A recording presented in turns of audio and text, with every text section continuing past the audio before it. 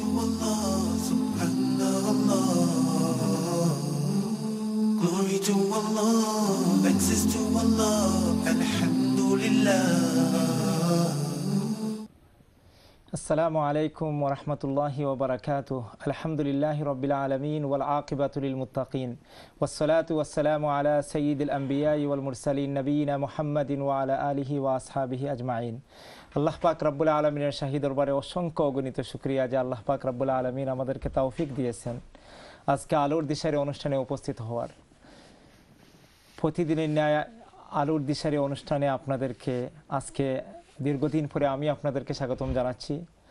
আল্লাহ সুবহানাহু ওয়া তাআলার দরবারে শুকরিয়া আদায় করছি যে আল্লাহ সুবহানাহু ওয়া তাআলা দীর্ঘদিন পর আপনাদের প্রিয় অনুষ্ঠান আলোর দিশারি অনুষ্ঠানে শরীক হওয়ার উপস্থিত হওয়ার আল্লাহ তৌফিক দিয়েছেন। আজকের এই অনুষ্ঠানে প্রতিদিনের ন্যায় আপনাদের সাথে আছেন আপনাদের সকলের প্রিয় ব্যক্তিত্ব লন্ডন ইসলামিক স্কুলের সম্মানিত শাইখুল হাদিস, আমাদের সকলের শ্রদ্ধাভাজন বিশিষ্ট আলেমে দ্বীন শাইখুল হাদিস আল্লামা মুফতি আব্দুর রহমান দামাত বারাকাতুহুম। আসসালামু আলাইকুম ওয়া রাহমাতুল্লাহ। ওয়া আলাইকুম আসসালাম। আলহামদুলিল্লাহ ইনশাআল্লাহ।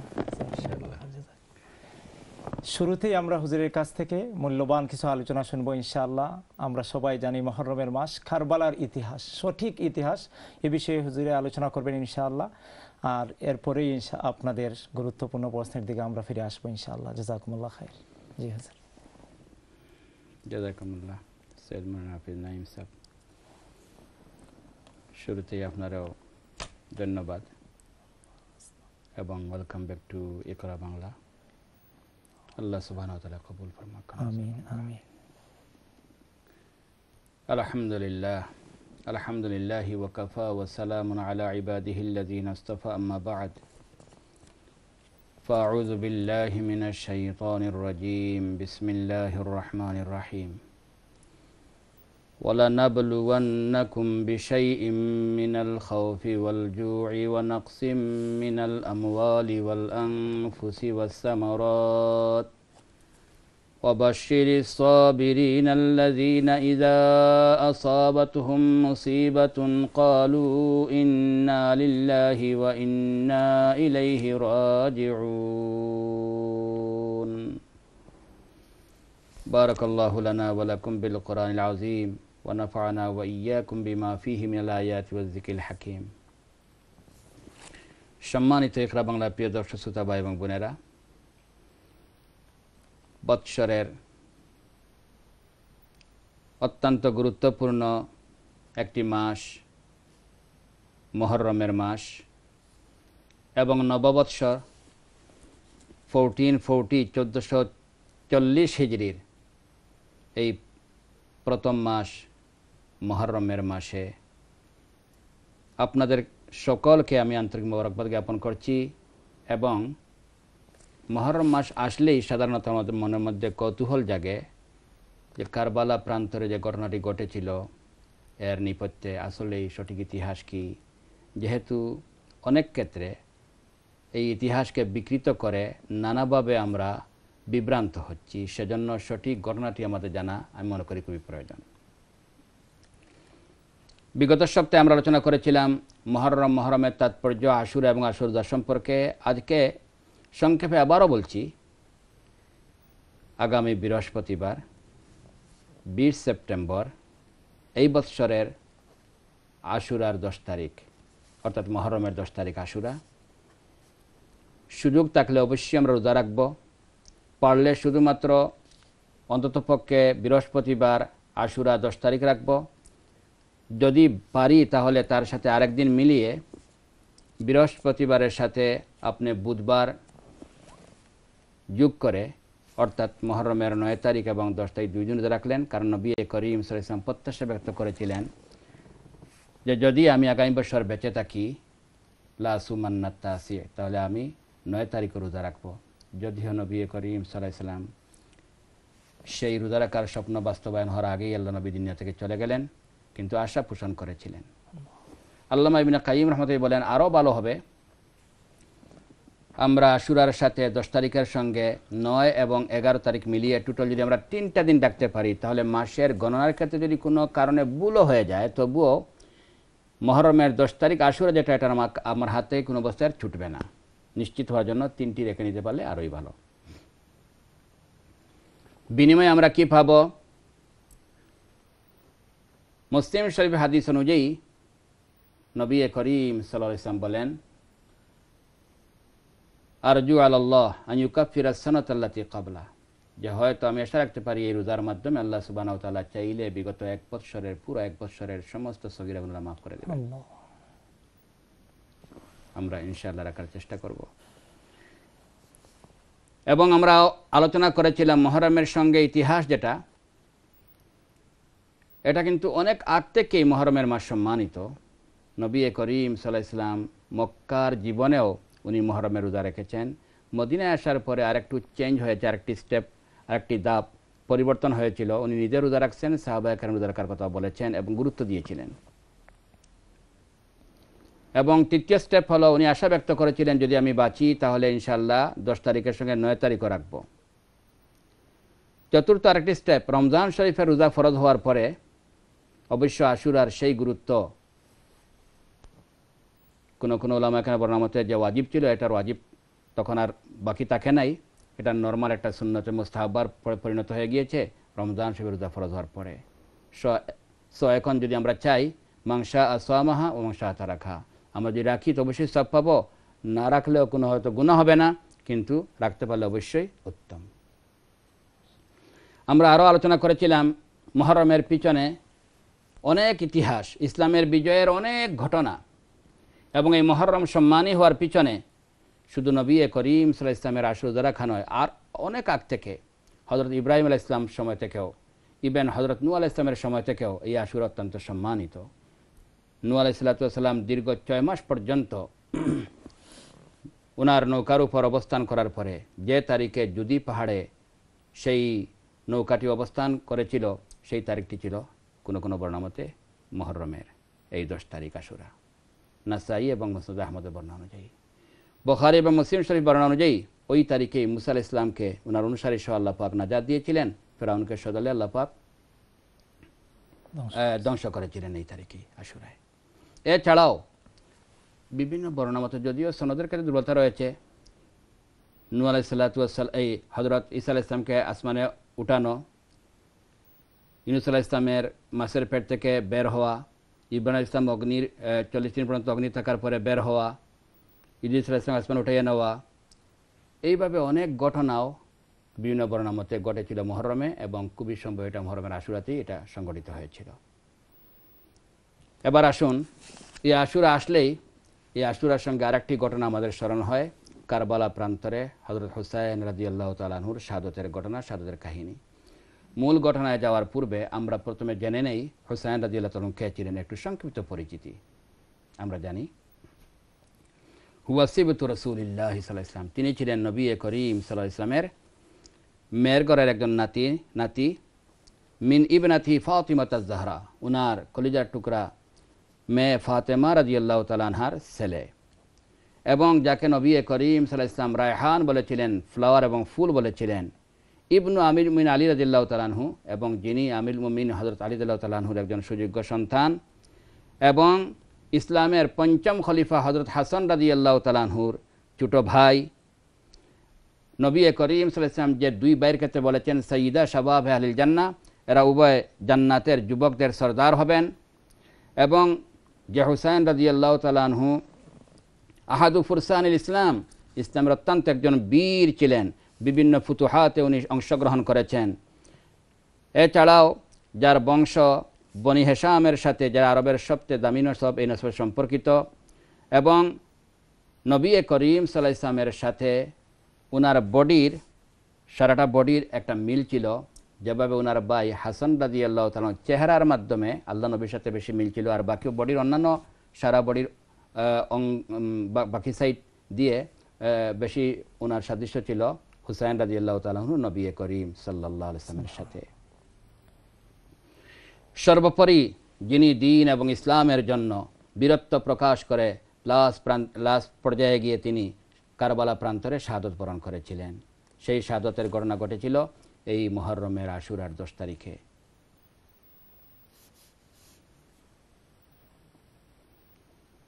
এবং এই ঘটনার পিছনে আমরা যে ইতিহাস আমাদের সামনে, প্রথমত অনেক পুরাতন ইতিহাস যখন আমরা এটা পর্যালোচনা করি, অনেক সময় মূল সঠিক ঘটনাটি আমাদের সামনে আসার ক্ষেত্রে অনেক সমস্যা থাকে, যার কারণে এই ঘটনার বিভিন্ন দিক, বিভিন্ন সাইট বা বিভিন্ন শিক্ষণীয় বিষয় আমরা অনেক সময় আমরা এটার মধ্যে সমস্যায় পড়ে যাই। সেজন্য আমরা মনে করি যে এই ঘটনাটা একটু ভালোভাবে জানার খুবই প্রয়োজন, যে কিভাবে কি ঘটেছিল। এই মর্মে আমরা যতটুকু জানি, সঠিক ইতিহাসের ক্ষেত্রে বিভিন্ন উলামায়ে কেরাম এবং কিতাব থেকে আমরা যেটা পাই, হুসাইন রাদিয়াল্লাহু তাআলা, আমরা একটু এক থেকে যদি আমরা বলি, তো আমরা বিশ্বাস করি হুসাইন রাদিয়াল্লাহু তাআলার শাহাদত এটা ইসলামিক ইতিহাসের মধ্যে অত্যন্ত মর্মান্তিক একটি ঘটনা।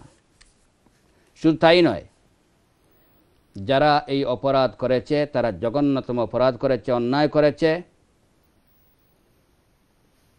এবং আমরা মনে করি এই কাজটি যারা করেছে এরা নবী করিম সাল্লাল্লাহু আলাইহি ওয়াসাল্লামের মনে আঘাত দিয়েছে।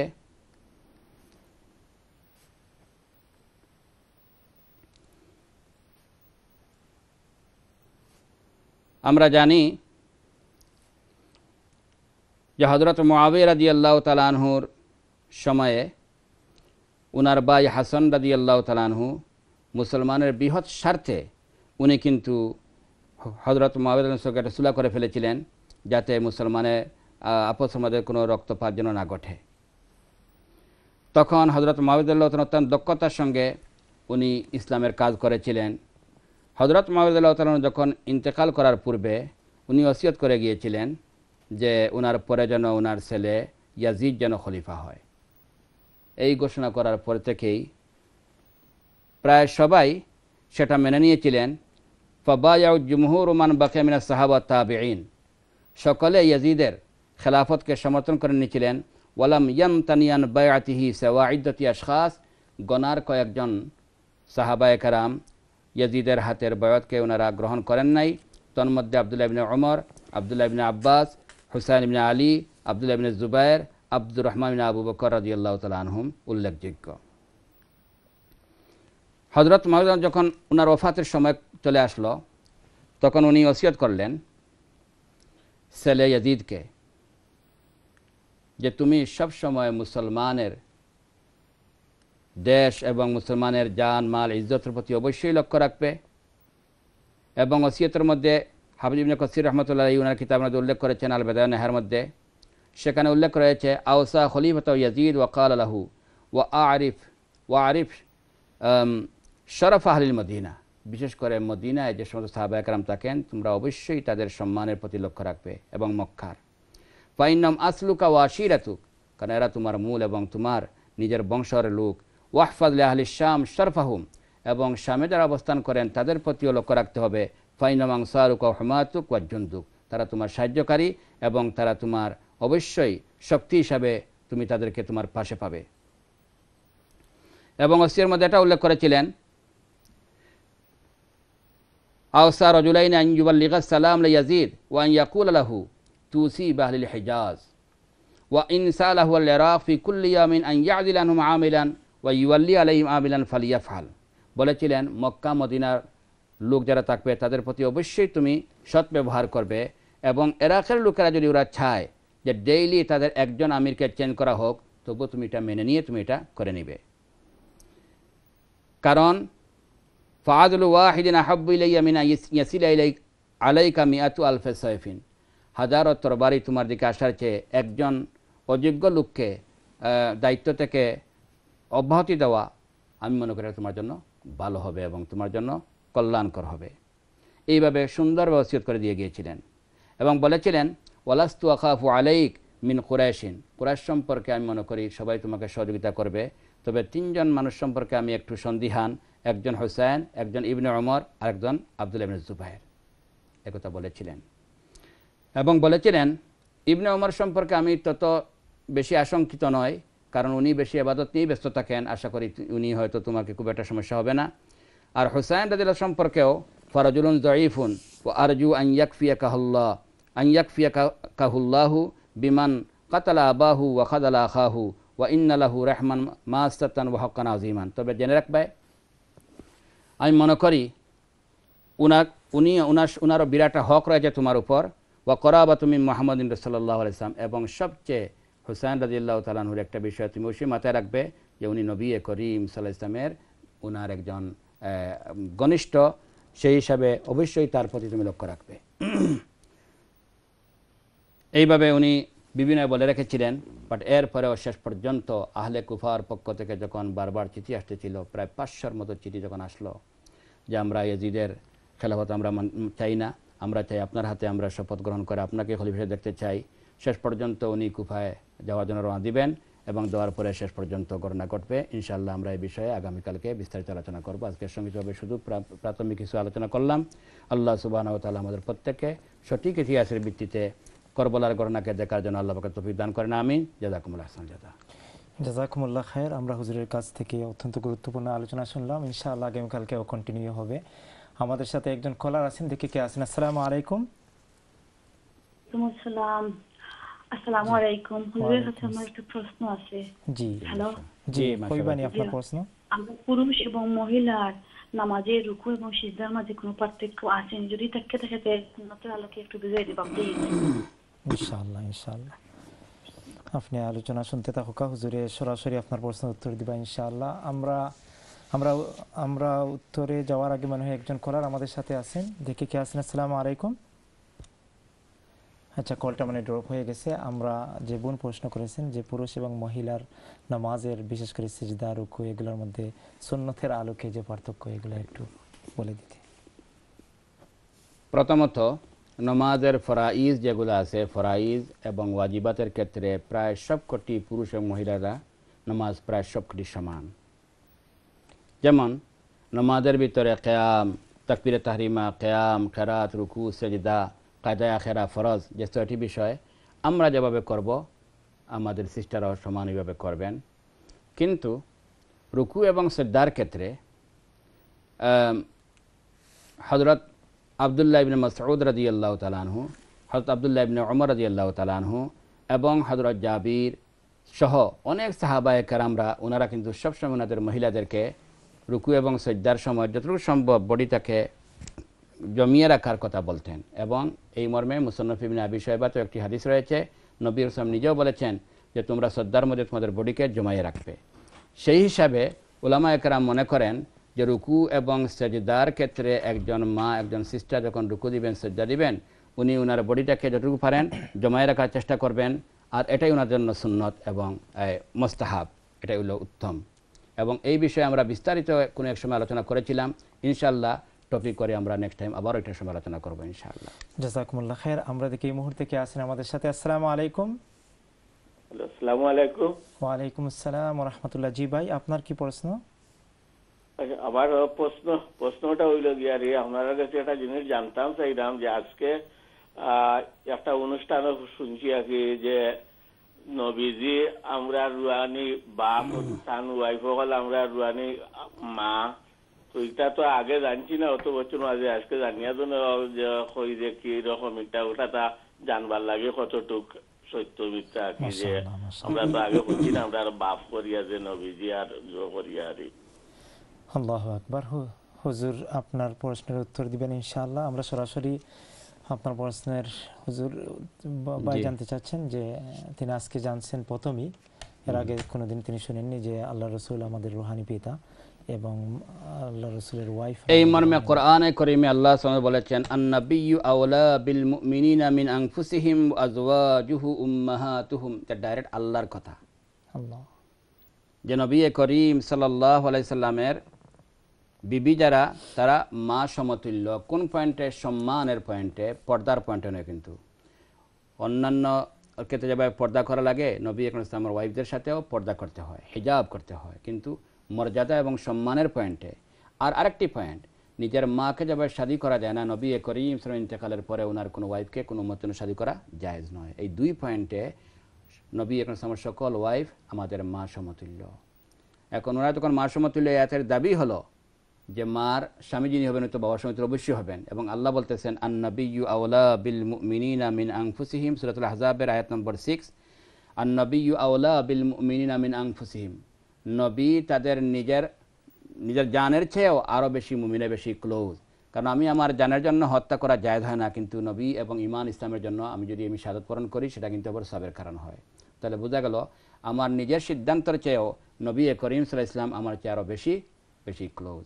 এবং একটি হাদিসে রয়েছে ওয়াহুয়া ইন্নামা আনা লাকুম বিমানজিলাতিল ওয়ালিদ, হে আমার উম্মতেরা আমি তোমাদের জন্য তোমাদের পিতার সমতুল্য। আল্লাহ ওয়ালিমুকুম দীনাকুম, একজন বাবা যেভাবে সব কিছু শিক্ষা দেন আমিও তোমাদেরকে তোমাদের দিন আমি শিক্ষা দিয়ে থাকি বাবার সমতুল্য। সলমান ফারসি রাদিয়াল্লাহু তাআলা আনহুকে একজন ইহুদি ক্রিটিসাইজ করে বলেছিল যে তোমাদের নবী তোমাদের সব কিছু শিক্ষা দেন, ইভেন টয়লেটে বসাও শিক্ষা দেন।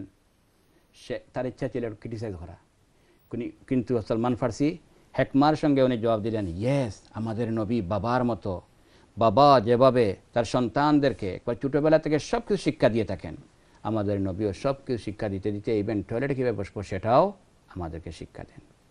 এই হাদিস থেকে এবং আয়াত থেকে বোঝা গেল অবশ্যই নবী করিম সাল্লাল্লাহু আলাইহি ওয়াসাল্লাম রুহানি পিতার মতো, এবং ওনারা জোয়াজ ওনার ওয়াইফ যারা তারা আমাদের জন্য আমাদের মা সমতুল্য। এটা কোরআন শরীফে ডাইরেক্ট আল্লাহ পাক ক্লিয়ার বলেছেন ওয়া জওয়াজু উম্মাহাতুহুম। জাযাকুমুল্লাহ খাইর। আমরা দেখি এই মুহূর্তে কে আছেন আমাদের সাথে। আসসালামু আলাইকুম। আসসালামু আলাইকুম। ওয়া আলাইকুম আসসালাম ওয়া রাহমাতুল্লাহ। জি ভালো আছেন? আলহামদুলিল্লাহ আলহামদুলিল্লাহ, আপনি ভালো আছেন? জি জি জি, আমি একটা সমাধান চাইলাম। একজন মানুষ তার দুইজন ওয়াইফ, এখন প্রথম ওয়াইফ মারা গেছেন, তার 4-5টা সন্তান, আর দ্বিতীয় ওয়াইফের 2টা সন্তান। তার একটা সম্পত্তি আছে দেশে প্রায় 1.5 কোটি টাকার ভ্যালু হইব। এখন এই সম্পত্তিটাই কোরআন এবং সুন্নাহ মোতাবেক কিভাবে একটা বন্টন হইত? জাযাকুমুল্লাহ খাইর। আপনি কথাটা বুঝাইতে পারছেন? জি জি হুজুর এই বিষয়ে বলবেন ইনশাআল্লাহ। জি হুজুর। ফরাইদের মাসালা, একজন ওনার 2 ওয়াইফ, এক ওয়াইফ মারা গেছেন, 2 সন্তান রেখে, আরও ওয়াইফ আছেন এবং সন্তান আছেন, এবং দেশে ওনার সম্পদ কীভাবে বন্টন হবে।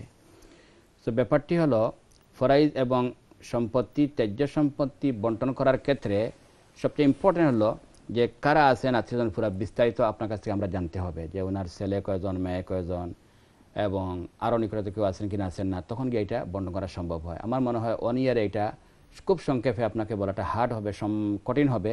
আপনার যদি 1-to-1 আমাদের সঙ্গে যোগাযোগ করেন ইনশাআল্লাহ অবশ্যই আমরা এগুলা পড়াইও দার্সদে এবং এটা করতে পারি, করে দিতে পারি। বাট 1 ইয়ারে হয়তো আপনার কাছে জিজ্ঞাসা করবো যে উনি কে সবটা বিস্তারিত বলতে গেলে সময় চলে যাবে।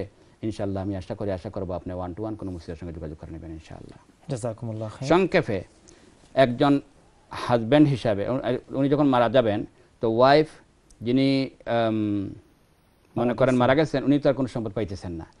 উনি স্বামী যে সময় মারা যাবেন তখন উনার যারা থাকবেন, যে ওয়াইফ আছেন, ওয়াইফ এবং তার সন্তান যারা আছেন তাদের মধ্যে সম্পদটা বন্টন হবে। সাধারণত একজন হাজব্যান্ড মারা যাওয়ার পরে ওয়াইফে যেটা পান এটা হলো 16 সম্পত্তির 2 ভাগ পান উনি, যেটাকে আমরা দুফনি বলি। এবং বাকি যে সম্পদ থাকবে, ছেলে এবং মেয়ে যদি উভয় থাকেন তাহলে খুবই সহজ বন্টনটা। ছেলেদেরকে দেওয়া হবে ডাবল এবং মেয়েদেরকে দেওয়া হবে হাফ। মনে করেন আপনি যে বলেছেন ওনার একজন ওয়াইফ, আর ধরেন ওনার 3 ছেলে এবং 3 মেয়ে, সে ফর এক্সাম্পল, বাস্তবে যেটাই হোক। তো আপনি কি করবেন, 3 ছেলের জন্য আপনি ধরবেন ডাবল করে ধরলে 6 অংশ, আর 3 মেয়ের জন্য 3 অংশ, 9 অংশ আপনি করবেন। 9 অংশ করে 1 অংশ দিবেন আপনি মেয়েদেরকে, আর 2 অংশ করে দেবেন ছেলেদেরকে। ডাবল হয়ে গেল। আশা করি বুঝতে পেরেছেন। এরপরেও বিস্তারিত জানার জন্য আপনার ওই যে ব্যক্তিগত বলছেন ওনার ছেলে কজন, মেয়ে কজন, ওয়াইফ কজন, আপনি বিস্তারিত বললে আমরা ইনশাআল্লাহ বারবার বলে দিতে পারবো। জাযাকুমুল্লাহ। জাযাকুমুল্লাহ খাইর। আমরা দেখি এই মুহূর্তে কে আছেন আমাদের সাথে। আসসালামু আলাইকুম। আসসালামু আলাইকুম। ওয়া আলাইকুম আসসালাম। জি বোন। আসসালামু আলাইকুম। আমার কিছু প্রশ্ন আছে হুজুর। জি ফরমাকা। হুজুরের কাছে আমার প্রশ্ন আছে যে ফুফা, খালু এরা কি মাহরুম হইতে পারে? আরো বঞ্জির জামাই, বাইজির জামাই এরা কি মাহরুম হয়? জি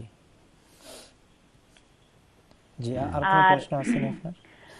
আর যেমন মনে করেন যে বিধবা হয়ে গেলে, বিধবা মহিলা যেমন বাইরে না গেল, বাইরে না যাইয়া ঘরের ভিতরে যেন অর্নামেন্ট পরিয়া থাকতে পারেনি, কেউ সামনে, কোন লোকজনের সামনে না গিয়া নিজের ঘরের ভিতরে যে অর্নামেন্ট করিয়া থাকতে পারবে কিনা।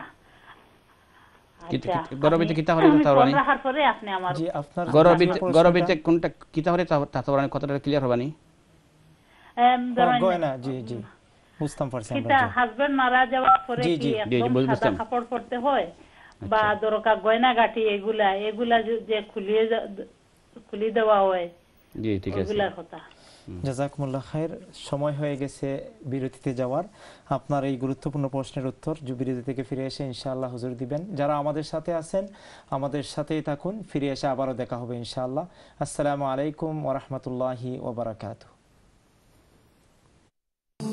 Glory to Allah, access to Allah, Alhamdulillah. আসসালামু আলাইকুম ওয়া রাহমাতুল্লাহি ওয়া বারাকাতুহু। বিরতির পর আবারও আপনাদেরকে স্বাগতম আলোর দিশারি অনুষ্ঠানে। আমাদের সাথে আছেন লন্ডন ইসলামিক স্কুলের সম্মানিত শাইখুল হাদিস হযরত শাইখ মুফতি আব্দুর রহমান সাহেব দামাত বারাকাতুহুম। বিরতির আগে আমাদের এক বোন দুটি প্রশ্ন রেখেছেন, আমরা সরাসরি হুজুরের কাছ থেকে এই দুইটি প্রশ্নের উত্তর জানবো ইনশাআল্লাহ। এরপরে আবারও আপনাদের কলের দিকে ফিরে আসব। বোন জানতে চেয়েছেন ফুফা এবং খালু এবং বোনজির এবং বাইজির জামাই তারা কি মাহরাম হবেন একজন মহিলার জন্য?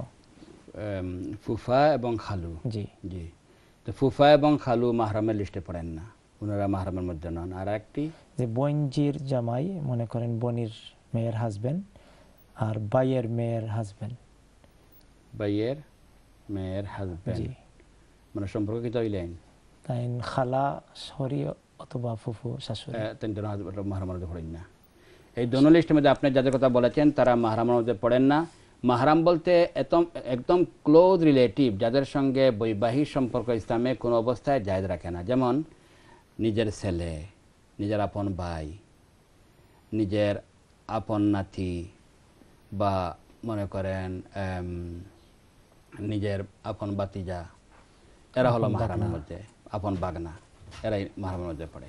জাযাকুমুল্লাহ। দ্বিতীয় প্রশ্ন করেছেন একজন বিধবা মহিলার জন্য নিজের ঘরে মানে কিরকম অবস্থান করতে হবে, মানে সাদা কাপড়ের কথাও মেনশন করেছেন, আর গয়নাগাটি কি পড়তে পারেন বের হয়ে? যদি আমরা এই বিষয়ে আরেকদিন আমরা আলোচনা করেছি এবং এই প্রশ্নটা অনেকেই করতেছেন। কোরআন শরীফে আল্লাহ সুবহানাহু ওয়া তাআলা পরিষ্কার বলেছেন, ওয়াল্লাযিনা ইয়াতাওয়াফাউনা মিনকুম ওয়া ইয়াযারুনা আজওয়াজান ইয়াতারাব্বাসনা বিআনফুসিহিন্না আরবাআতা আশহুরিন ওয়া আশরা। যদি কোনো স্বামী মারা যান তাহলে স্ত্রী 4 মাস 10 দিন পর্যন্ত ইদ্যত পালন করবেন, এবং কিতাবের পরিভাষায় শব্দটি হলো হিদাদ, উনি হিদাদ করবেন। হিদাদের মানে হলো যে উনি এই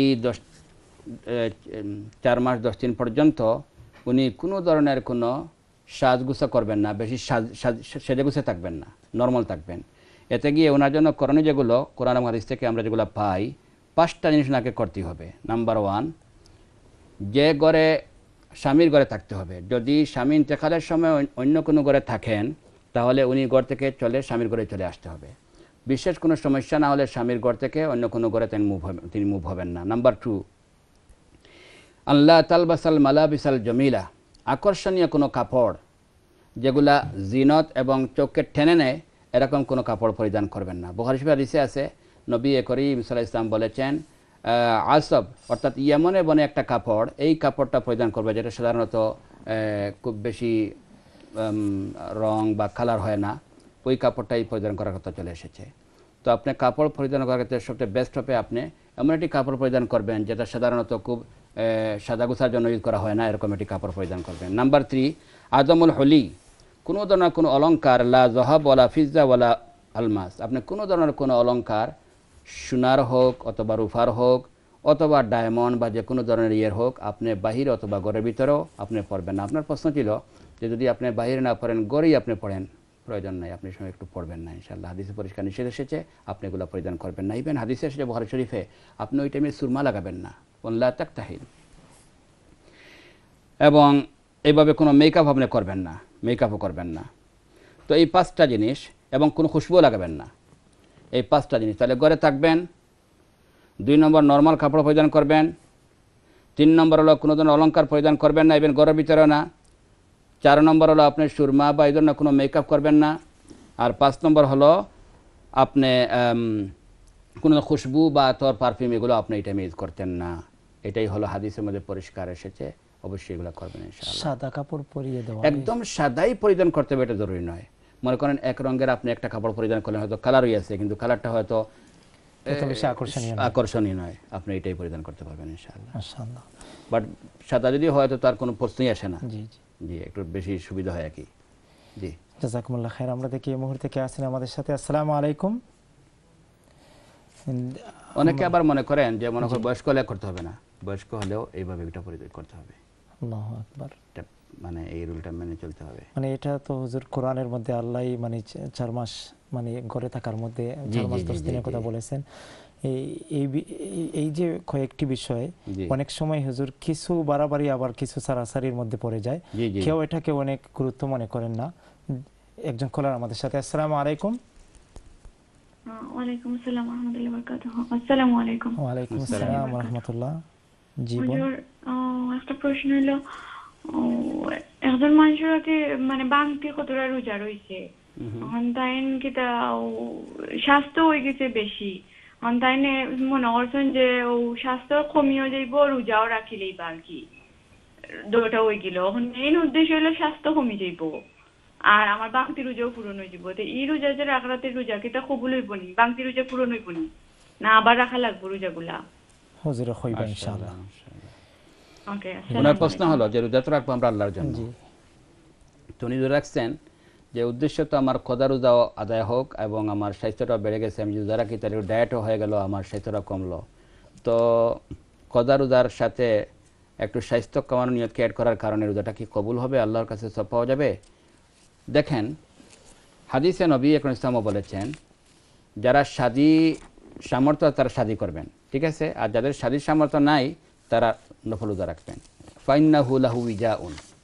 এই নফল রোজার অনেক ফায়দার মধ্যে এটিও একটি ফায়দা, সব তো আছেই, আরেকটি ফায়দা হলো যে ওনার ডিজায়ার এবং শাহওয়াত যেটা আছে এটাকে কন্ট্রোল করবে। তাহলে কি বোঝা গেল, একই নেক আমলের মধ্যে একাধিক উদ্দেশ্য অ্যাড করা যেতে পারে। সেই হিসাবে একজন লোক যদি উনি রোজা রাখেন যে আমার কদা রোজা আদায় হবে, পাশাপাশি আমার একটা স্বাস্থ্যের ক্ষেত্রেও আমার ফায়দা হবে, ইয়েস, এটা তো মেন উদ্দেশ্য নয়। আপনার মেন উদ্দেশ্য তো আপনার রোজার কদা রাখা, আর পাশাপাশি আরেকটা ফায়দা হয়ে গেল, এই ধরনের নিয়ত থাকার কারণে আপনাদের ইনশাআল্লাহ কোনো কমি হবে না। যেভাবে নবী মুহাম্মদ বলেছেন, শাদী করতে না পারলে তোমরা নফল রোজা রাখবে, নফল রোজা রাখলে এটা তোমার শাহওয়াতকে তুলে দিবে, ভেঙে দিবে, শাহওয়াতকে কন্ট্রোল করবে, ডিজায়ারকে কন্ট্রোল করবে। তো সবের পাশাপাশি আরেকটি ফায়দার কথা নবী নিজে উল্লেখ করেছেন। অতএব আপনি যদি এই নিয়ত থাকে যে আমার স্বাস্থ্য বা ডায়েটিং হোক, ইনশাআল্লাহ কোনো সমস্যা হবে না। ডায়েটিংয়ের কথা তো আল্লাহও বলেছেন, নবীজিও বলেছেন যে আল মাদাতু বাইতুল আদওয়া, আমাদের পেটটাই হলো সকল রোগের ঘর। আমরা পেটকে যদি কন্ট্রোল করতে পারি আমরা অনেক ক্ষেত্রে ফায়দা পাবো। নবী ইসলাম নিজেও করতেন এবং বলতেন যে আমরা খাবার ক্ষেত্রে পেটকে 3 ভাগে ভাগ করব, 1 ভাগ পানি, 1 ভাগ খানি, আর 1 ভাগ আমরা খালি রাখবো। যদি আমরা এটা করতে পারতাম তাহলে অবশ্যই আমরা অনেক আমাদের উপকার হতো। সেই হিসাবে নিজের স্বাস্থ্যকে ঠিক রাখা এটা আমার দায়িত্ব। কিন্তু আল্লাহ নিজে বলেছেন ওয়ালা তুলকু বিআইদিকুম ইলা তাহলুকা, এমন কোনো কাজ করো না যেটা তুমি তোমার নিজেকে ধ্বংসের দিকে ঠেলে দেওয়ার যেন কোনো কাজ না করি। অতএব স্বাস্থ্যকে ঠিক রাখা এটাও আমার একটা দায়িত্ব, এটাও আল্লাহর একটা হুকুম আমার উপর। সেই হিসাবে এই নিয়ত যদি সবের এবং কদার পাশাপাশি যদি এই নিয়তটাও লগে অ্যাড করে দেওয়া হয়, আশা করি ইনশাআল্লাহ কোনো সমস্যা হবে না। আল্লাহু আ'লাম। জাযাকুমুল্লাহ। সমান হুজুর যে প্রতি সপ্তাহে যে সোমবার, বৃহস্পতিবার বা মাসে 3 দিন, জি জি, এই সুন্নতের সাথে যদি কেউ নিয়ত থাকে তার কোনো অসুবিধা নেই। জি জি। আল্লাহু আকবার, আল্লাহু আকবার। আমরা দেখি এই মুহূর্তে কে আছেন আমাদের সাথে। আসসালামু আলাইকুম। ওয়ালাইকুম আসসালাম। আসসালামু আলাইকুম। ওয়ালাইকুম আসসালাম। জি বোন। হুজুর, আমি ফোন করছি, আমার আম্মা গত শুক্রবার আগের শুক্রবার মারা গেছেন। তো আমার আম্মার একটা জিনিস আসছিল যে আমার আম্মার ডিমেনশিয়া আসলা, তার খুব নমাজি আসলা, আর বর্তমানে তার একটা ডিমেনশিয়া হয়ে গেছে, দুনিয়ার সব কিছু ভুলে গেছেন, তার বাচ্চা হয়ে যাবো তাও ভুলে গেছেন। আর তার কয়েকদিন আগে আর কি তার মারা যাওয়ার আগে 2 মাস আগে তাই পড়ে গেছিল, পড়ার বাদে তাই না উঠে আর কি উঠার মতো আর উঠাইছে না, তার ও অবস্থাতে মারা গেছেন। এখন আমি চিন্তা করছি সে কইটা তার আমাদের খাফারা দেওয়া লাগবো, কিন্তু তাই না ওদেরও না আসলা আর কি, তার খুব নামাজি আসলা, খুব পরেজগার আসলা, আর তার ডিমেনশিয়া হওয়ার বাদে তার নিজের বাচ্চা কয়টা অর্থ তার ভুলে গেছিলা। এরপর তাকে পড়ার বাচ্চাকে তাই তখন তার মনে আসছিল না, আর উশও আইসে না, উশ না থাকা অবস্থা তার মারা গেছেন। এখন আমরা একটা নমাজের কোনো খাপারা যাওয়া লাগবো নি না কিলা কিতা হতো আমরা আমরা বুঝাইয়া কইবা আর মা বাপ মরিয়া হারলে মা বাপরে আল্লাহ বেস্ট জান্নাত দিতা কিতা পড়লে ওই বর্তাটা আমার বুঝাইয়া দিবা প্লিজ। আল্লাহু আকবার। হুজুর কইবা ইনশাআল্লাহ। প্রথমত আমরা দোয়া করি আল্লাহ সুবহানাহু ওয়া তাআলা আপনার আম্মাকে যেন জান্নাতুল ফিরদাউস আমিন আমিন আমিন। এবং যারা এইভাবে পৃথিবী চলে গেছেন সবাইকে যেন আল্লাহ পাক জান্নাতুল ফিরদাউস দান করেন। আজকে দেশেও আমার একজন ফুফু এবং আমার চাচিও সম্পর্কে এবং আমার ছোট একটা বোনকেও সাথ দিয়েছেন ছেলের কাছে, সেই সময় আমার মাওইও প্রায় 100 বছর আল্লাহ কিন্তু গত রাতে ইন্তেকাল করেছে। ইন্না লিল্লাহি ওয়া আল্লাহ সুবহানাহু ওয়া তাআলা তাদেরকে জান্নাতুল ফিরদাউস নসিব করুন। আমিন আমিন। আপনি জিজ্ঞেস করেছেন আপনার আম্মা যেভাবে উনি মানে ডিমেন্সিয়ার কারণে উনি মানে নিজের ছেলের সন্তানদেরকেও চিনতে পারতেন না, একদম বেহুশের জীবন ছিল, হুশ বুদ্ধি ছিল না। এই অবস্থায় নমাজ ফরজ থাকে না, আর হুশ যদি ফিরে না আসে মরার আগে তাহলে এই পুরাতন কদা নামাজ যেটা আছে মানে ওই টাইমের নামাজগুলো আসলে কোনো কদা করতে হয় না এবং এগুলার কফারও দিতে হবে না। অতএব উনার হুশ বুদ্ধি বিলুপ্ত হওয়ার পর থেকে যত নামাজ চলে গেছে পড়তে পারেন নাই, ইনশাআল্লাহ আল্লাহ পাক এগুলা ক্ষমা করবেন। কারণ রফি আল কলম ওয়াং সালাস, 3 জন মানুষের সাথে কোনো ধরনের কোনো হিসাব চলে না। তন্মধ্যে থেকে একজন মানুষ যার দিমাগ তার মাথায় কোনো কাজ করতেছে না, আরেকজন ছোটো নাবালিক বাচ্চা, আরেকজন ঘুমন্ত ব্যক্তি। তো যেহেতু ওনার দিমাগী অবস্থা স্বাভাবিক ছিল না, সেই হিসাবে ওনার উপর কোনো দায়িত্ব নাই, উনি মুকল্লফ নন, ওনার এই নামাজগুলোর দায়িত্ব নয় এবং এটা কজাও করতে যেভাবে হবে না ঠিক এগুলোর কফারাও আপনাকে দিতে হবে না। আপনি প্রশ্ন করেছেন একজন মা বাবা মারা যাওয়ার পরে সন্তান হিসাবে কি করলে মা বাবাকে জান্নাতি বা জান্নাতি হওয়ার জন্য আমরা সহযোগিতা করতে পারি। নাম্বার 1 আপনি দোয়া করবেন, ইস্তেগফার করবেন। হাদিসে আসছে মানুষ মারা যাওয়ার পরে নেক আমল বন্ধ হয়ে যায়। এই 3টি হাদিসে উল্লেখ করা হয়েছে, 3টি জিনিস এরপরে অব্যাহত থাকে। একটি যদি নেক সন্তান রেখে যাওয়া হয়, আওয়ালাদিন সালিহিন ইয়াদউ লাহু, তা আপনি প্রথমে নেক বনবেন, নেক কাজ করবেন। আপনারা সন্তানরা যত নেক কাজ করবেন সমান এই নেক কাজের একটি অংশ আপনার মা বাবা পেয়ে যাবেন। তো মা বাবাকে মরার পরে সহযোগিতা করার সবচেয়ে বড় উপায় হলো আমরা নেক বনে যাব, আমরা নেক কাজ করব, দোয়া করব। এরপরে আও ইলমিন ইউনতাফাউ বিহি, এমন কোনো ইলম বা নলেজ রেখে গেলে যেটা ওনার জন্য ফায়দা করা হয়। আও সদকাতিন জারিয়া, বা এমন কোনো সদকা যেটা জারি থাকে, যেমন আপনি আপনার মার পক্ষ থেকে যদি সদকা জারিয়ামূলক কোনো কাজ, মসজিদ, মাদ্রাসা, এতিমখানা বা এই ধরনের কোনো কল্যাণমূলক কোনো কাজে যদি আপনি কোনো সহযোগিতা করেন তো এটার সব কিন্তু আপনার আব্বা আম্মা পাবেন। ঠিক আছে। নাম্বার 3, আপনি যদি যে কোনো ধরনের নফল বন্দেগী করে, যেমন মনে করেন 2 রাকাত নামাজ পড়ে বা তেলাওয়াত করে বা দিকি তসবিহাত করেও যদি সালে সব করেন, সেখানে 2টা মত থাকলেও নির্ভরযোগ্য এলাকার মতে এই নফল ইবাদতের সবটাও মা বাবার কাছে পৌঁছে। 4 নম্বর সদকা খয়রাত। সদকা খয়রাত কিন্তু এটা কিন্তু ক্লিয়ারলি আপনি যে কোনো সময় সদকা খয়রাত করলে অবশ্যই আব্বা আম্মার কাছে সব পৌঁছবে, এবং যদি আব্বা আম্মার পক্ষ থেকে আপনি নফল হজ করতে পারেন তার সবও পৌঁছে। এই কটি কাজ আমি বললাম, ইনশাআল্লাহ আমরা এই কাজের মাধ্যমে আমরা আব্বা আম্মার জন্য যেন মরার পরেও আমরা সহযোগিতা করতে পারি, বিশেষ করে দোয়া ইস্তেগফারের মাধ্যমে আমরা অবশ্যই তাদেরকে সহযোগিতা করে যাবো ইনশাআল্লাহ। জাযাকুমুল্লাহ। জাযাকুমুল্লাহ খায়ের। আমরা দেখি এই মুহূর্তে কে আছেন আমাদের সাথে। আসসালামু আলাইকুম। আসসালামু আলাইকুম। কলার কি শুনতে পাচ্ছেন আমাদেরকে? আসসালামু আলাইকুম ওয়া রাহমাতুল্লাহ। টিভির আওয়াজটা একটু কমিয়ে আপনি আমাদের সাথে কথা বলুন। হ্যালো, আসসালামু আলাইকুম। ওয়া আলাইকুম আসসালাম ওয়া রাহমাতুল্লাহ। আমার 2টা প্রশ্ন। জি জি বলেন। একটা প্রশ্ন, ইশাখন নামাজ কটা পর্যন্ত শেষ হয় আর চারটো নামাজ কটা থেকে স্টার্ট হয়? ওটা প্রশ্ন কইবা ইনশাআল্লাহ। আসসালামু আলাইকুম। আপনার লাগি দোয়া করবা। আপনার লাগে দোয়া করবেন। আল্লাহু আকবার। ইশরাকের নামাজ কয়টায় শেষ হবে আর চাষতের নামাজ কখন থেকে শুরু? প্রথমত ইশরাক যেটা সূর্য ওঠার পরে মকরু টাইম যাওয়ার পর থেকেই ইশরাকের নামাজ শুরু হয়ে যায়।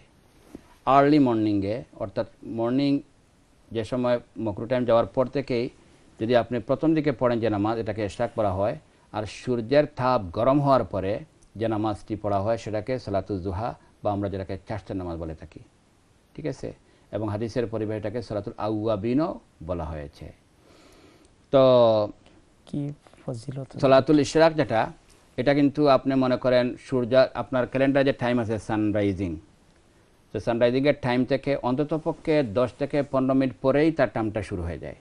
আপনি কমপক্ষে 2 রাকাত পড়বেন, উত্তম হয় 2-4 রাকাত পড়ে নিতে পারলে। যদি আপনি পড়ে নেন তাহলে কি ফায়দা হবে? এক ফায়দা হলো নবী করিম সাল্লাল্লাহু আলাইহি ওয়াসাল্লাম বলতেছেন তিরমিজি শরীফের হাদিস, একটি হজ এবং একটি উমরার সওয়াব আল্লাহ দান করবেন। তাম্মাতিন তাম্মাতিন তাম্মাতিন, কমপ্লিট কমপ্লিট কমপ্লিট একটি হজ এবং উমরার সওয়াব দান করবেন। দ্বিতীয়ত আপনি যদি আরও 2 রাকাত পড়ে নেন তাহলে পুরা দিন আল্লাহ সুবহানাহু ওয়া তাআলা আপনার হেফাজতের জিম্মাদার হয়ে যাবেন। এ হলো ইশরাকের ফজিলত। আর যদি আপনি সালাতুল জুহা বা চারটে নামাজ পড়েন এবং এর টাইমটা শুরু কখন হয়? এর টাইম শুরু হয় সূর্যের তাপ গরম হওয়ার পর থেকে এবং দুপুরের আগ পর্যন্ত আপনি পড়তে পারবেন। যেভাবে মকরু টাইম যাওয়ার পর থেকে সূর্য ওঠার পরে মকরু টাইম যাওয়ার পর থেকে শুরু হয় ইশরাক, আপনি পড়তে পাবেন রৌদ্রের তাপ গরম হওয়ার আগ পর্যন্ত।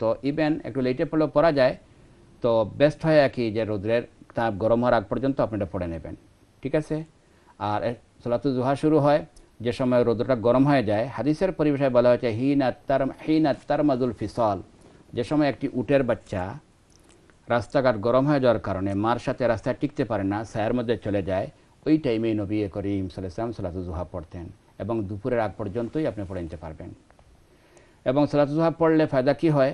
নবী করিম সাল্লাল্লাহু আলাইহি ওয়াসাল্লাম বলেন আমাদের বডির মধ্যে 360টি জয়েন্টস আছে, এগুলো কাজ করতেছে। এটা হলো অত্যন্ত বড় একটি নিয়ামত।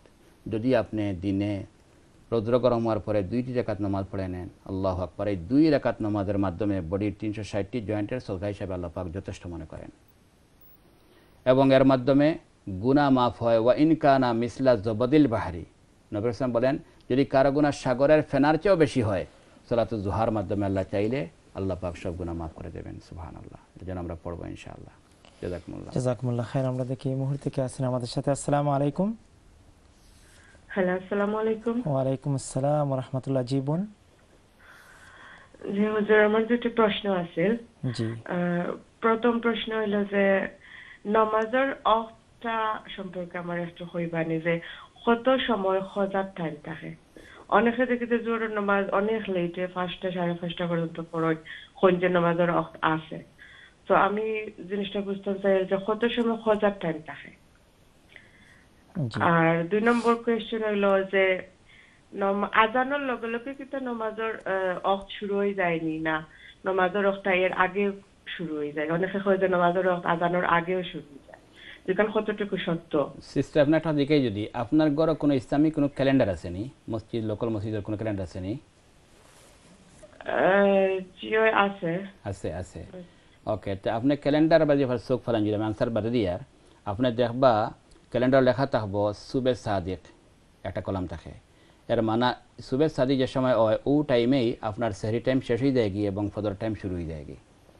ক্যালেন্ডার দেখবা আপনি লেখা আছে সানরাইজ, দেখবা আপনি জোহরের বিগিনিং টাইম, লেখা থাকবো জোহরের জামাতের টাইম, আপনি এগুলা দেখবা। এখন আমি আপনার আনসার দিয়ার প্রথম প্রশ্ন আমরা যেটা করছেন যে নামাজ কোন টাইম পর্যন্ত পড়া যায়, তো বেসিক্যালি ফজরের টাইম শুরু হয় সুবে সাদিক থাকি। ওকে, সূর্য উঠার আগ পর্যন্ত এর ভিতরে যে কোনো টাইমে পড়ে নিতে পারবেন, পড়লে এটা কজা নয়, আদায় হবে। আমি কি বলেছি? সুবে সাদিক থেকে শুরু করে ওকে সূর্য উঠার আগ পর্যন্ত ভিতরেই আপনাকে পড়ে নিতে হবে ফজরের নামাজ, ঠিক আছে? এর ভিতরে পড়াইলেই এটা আদায় হয়। ঠিক তেমনিভাবে জুহরের নামাজ, জুহরের বিগিনিং টাইম ক্যালেন্ডার দেখবেন, এটা কিতাবের পরিভাষায় বলা হয় জাওয়াল, অর্থাৎ সূর্য যে সময় একদম দুপুর মানে মধ্য আকাশ থেকে একদম পশ্চিম আকাশের দিকে একটু যেমন কাত হয়, একটু নেমে যায়, যেটা কিতাবের পরিভাষায় জাওয়াল বলে, ঠিক আছে?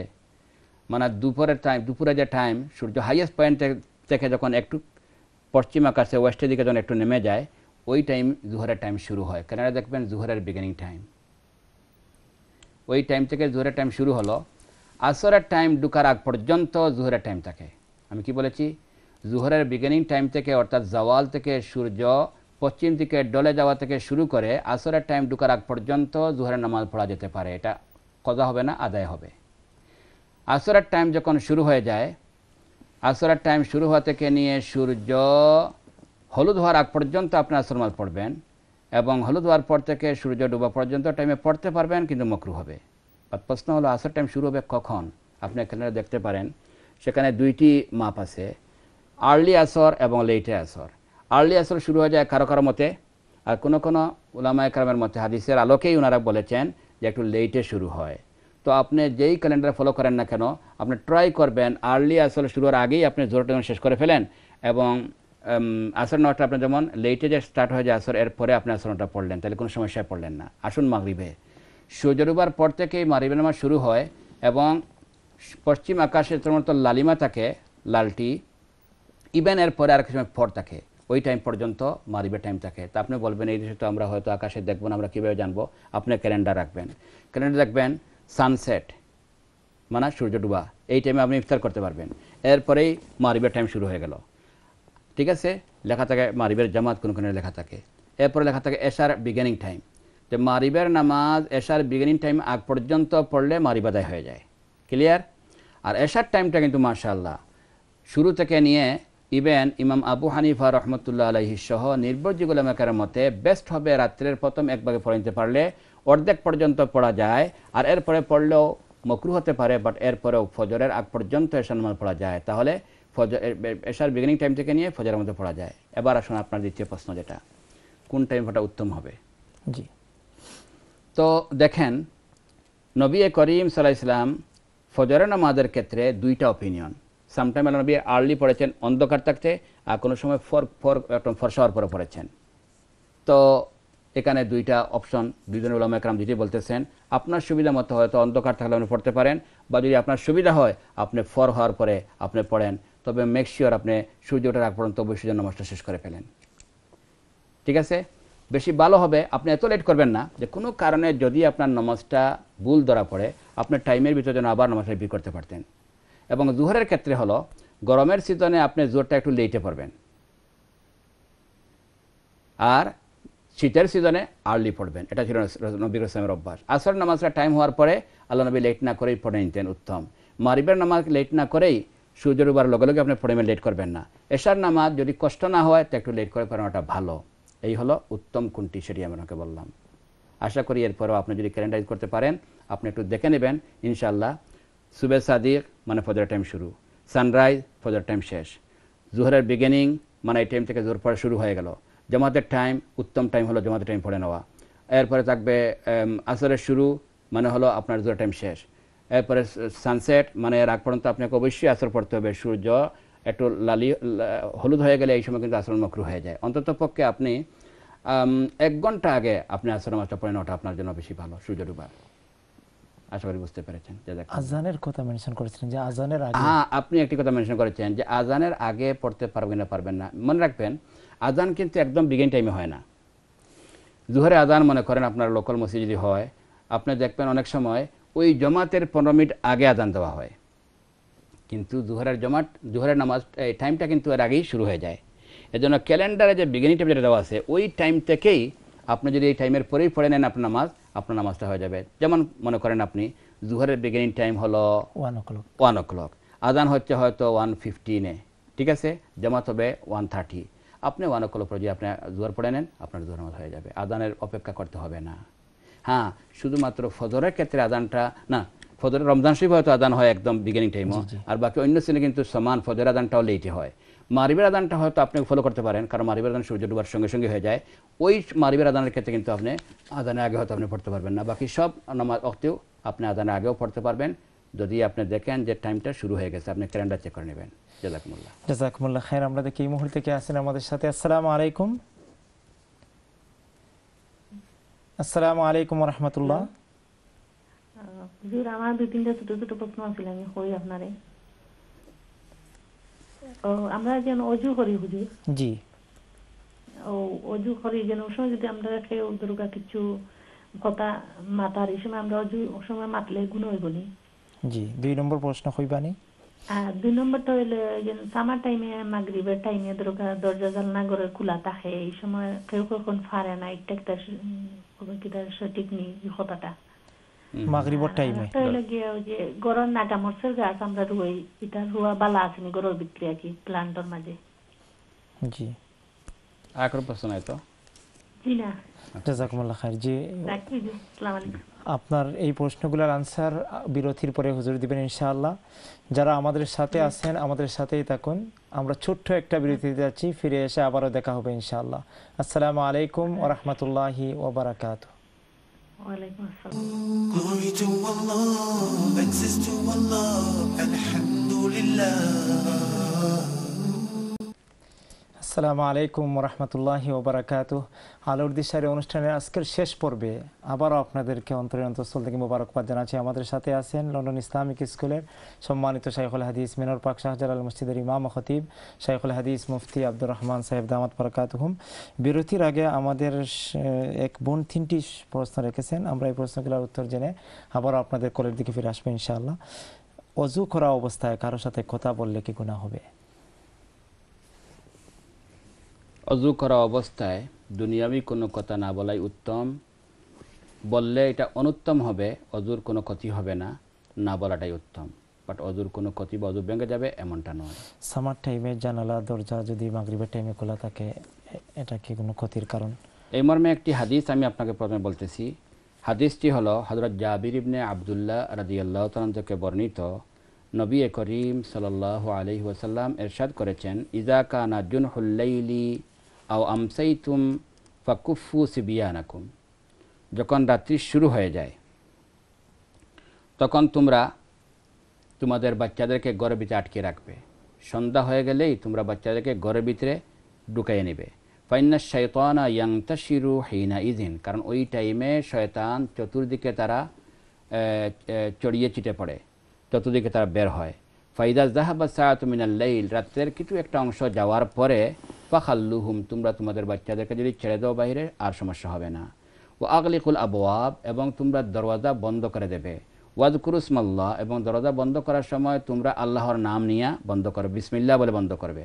ফাইন্না শাইতানা লা ইফতাহু বাবান মুগলাকা, কারণ যদি বিসমিল্লাহ বলে তুমি একটা দরজা বন্ধ করো, এই দরজা শয়তান আর খুলতে পারে না, এই ঘরের ভিতরে শয়তান ঢুকতে পারে না। ওয়া আউকু কিরাবাকুম, এবং তোমরা তোমাদের পানির জগ বা বোতল বা মুশক যেটা আছে এটা তোমরা মুখ বন্ধ করে রাখবে। ওয়াজকুরুসমাল্লাহ, এবং বন্ধ করার সময় আল্লাহর নাম নিয়ে বিসমিল্লাহ বলে বন্ধ করবে।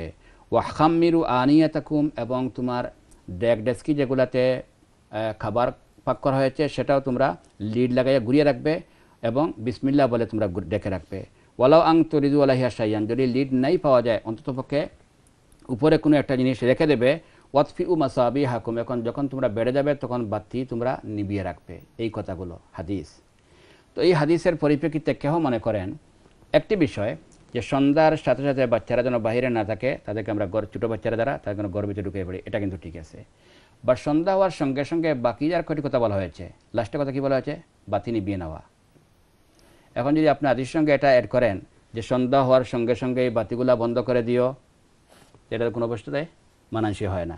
ঠিক তেমনি এখানে বলা হয়েছে দরজা বন্ধ করবে, তারপরে ওই খাবার পাত্রগুলা পানির পাত্রগুলা দেখে রাখবে, এটা কিন্তু ওই সন্ধ্যার সাথে সম্পর্কিত নয়।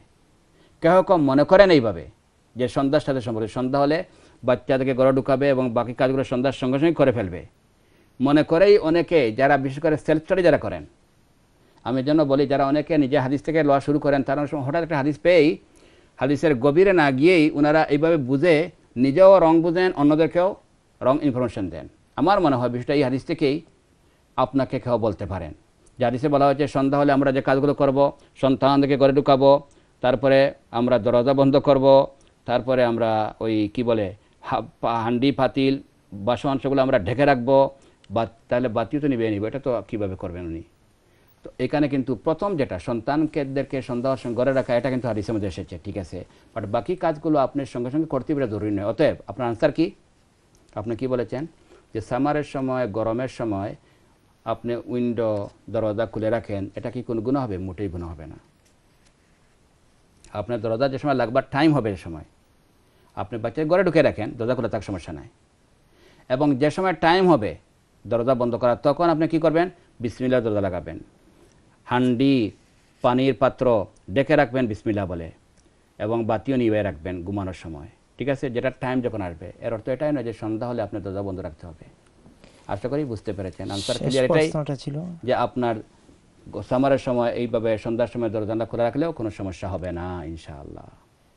নাগামরিচের গাছ ঘরের আপনি আরেকটি প্রশ্ন করেছেন যে কোনো ধরনের কোনো প্ল্যান গড়ে থাকলে কি ভালো? তো এখানে ভালো মন্দ ইসলাম এখানে নিষেধ দেয় নাই আপনাকে কোনো রাখার জন্য কোনো ধরনের কোনো এই ইনকারেজও করে নাই। আপনি যদি চান আপনি রাখতে পারেন, যে কোনো প্ল্যান করা তো খুবই ভালো কথা। হাদিস যেটা বলতেছে আপনার সুযোগ হলে আপনি প্ল্যান করবেন। ইভেন হাদিস বলতে যদি আপনি একটি গাছ রোপণ করেন তাহলে জেনে রাখবেন এই গাছের যত ফল ফ্রুট আসবে, মানুষের কাক অথবা কোনো প্রাণী কাক, কিয়ামত পর্যন্ত এটা সদকায়ে জারিয়া হিসাবে আমল জামাতে থাকবে। যে প্ল্যান অত্যন্ত ভালো কাজ, সেই হিসাবে প্ল্যান ঘরের বাহিরে বা ঘরের ভিতরে আপনি করতে সুযোগ থাকে আপনি করবেন, কোনো সমস্যা নেই, ইসলাম এখানে কোনো বাধা দেয় না। জাযাকুমুল্লাহ। জাযাকুমুল্লাহ খায়ের। আমরা দেখি এই মুহূর্তে আমাদের সাথে কে আছেন। আসসালামু আলাইকুম। আসসালামু আলাইকুম ওয়া রাহমাতুল্লাহ। ওয়ালাইকুম আসসালাম। আসসালামু আলাইকুম। আমার একটা প্রশ্ন, জি একজন মানুষের যদি আল্লাহ রাসূল সাল্লাল্লাহু আলাইহি সাল্লাম এর স্বপ্নে দেখেন, জি এই স্বপ্নখান তা দেখা সত্যি নি বা তাই না, এখন কিন্তু কিছু করার আছে নি, আল্লাহর কাছে কিছু দেওয়া যাইবনি, ওখান তা আপনি আমারে বুঝাইয়া কইছেন। আসসালামু আলাইকুম। ওয়ালাইকুম আসসালাম। জি হুজুর। আল্লাহু আকবার। পরিষ্কার হাদিস শরীফে এসেছে, নবী আকরাম সাল্লাল্লাহু আলাইহি ওয়াসাল্লাম বলেছেন, মান রাআনি ফিল মানাম ফাকাদ রাআনি ফাইন্নাশ শাইতান লা ইয়াতামাসসালু বি।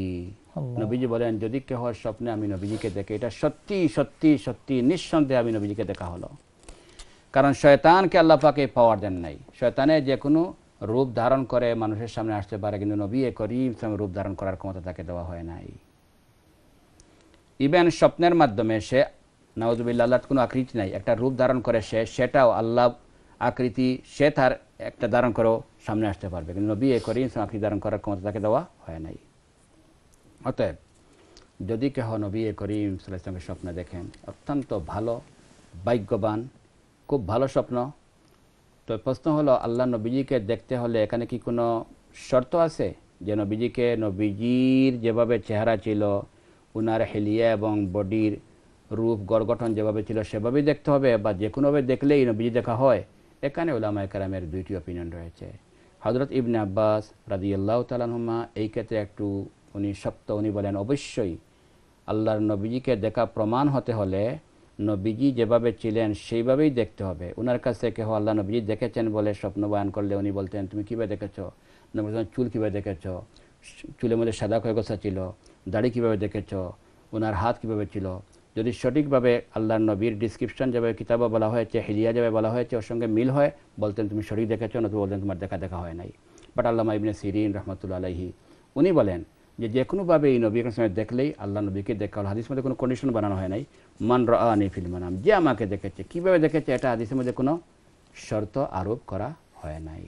অতএব এটা নবীজিকে দেখা হয়েছে। আপনি প্রশ্ন করেছেন যে নবী করিম সাল্লাল্লাহু আলাইহি ওয়াসাল্লামকে স্বপ্নে দেখলে, যিনি দেখলেন ওনাকে কিছু করতে হবে?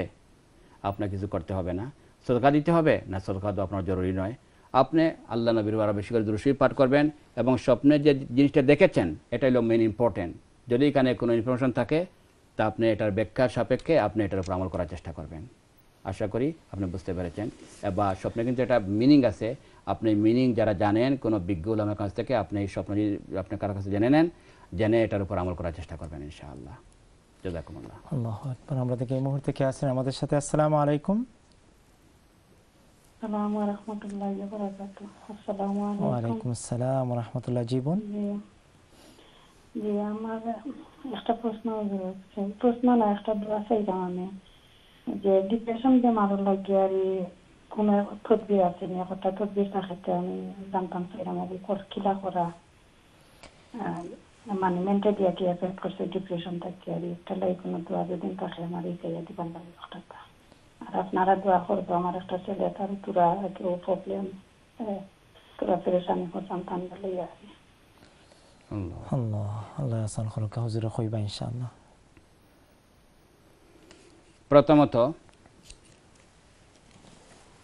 টেনশন, ডিপ্রেশন, পেরেশানি আল্লাহর পক্ষ থেকে আসে।